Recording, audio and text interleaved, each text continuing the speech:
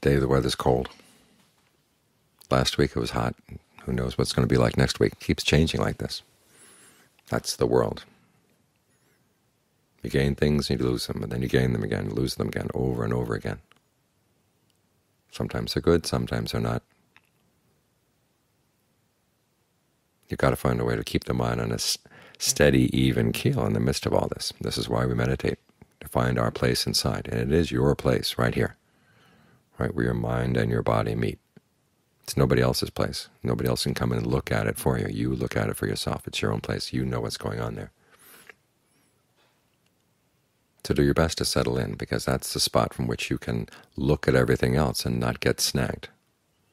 Because otherwise the spinning of the world has all these little fish hooks. If you get involved, they pull you along, and you start spinning along with them, up and down, up and down, up and down, around and around. It doesn't go anywhere, really.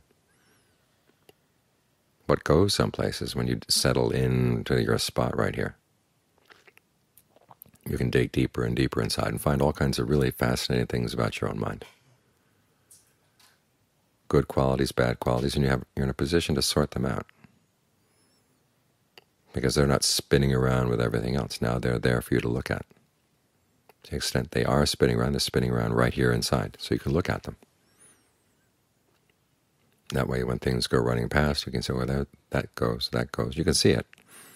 It's like a little wind-up doll that goes around and around. You sit in the middle, and the doll just goes around you, and you see it every time it comes past. You don't have to go following the doll around to see where it's going, because you know it's going to come right back here.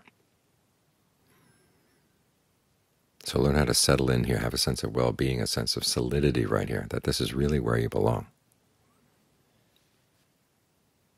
And that keeps you from getting dizzy with the rest of the world.